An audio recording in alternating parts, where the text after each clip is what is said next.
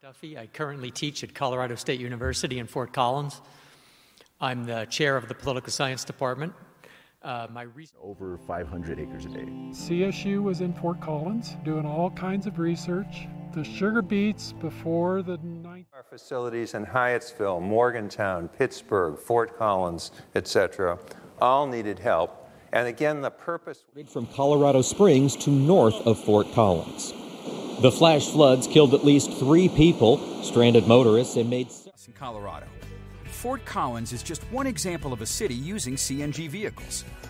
Right now, more than half of the city's buses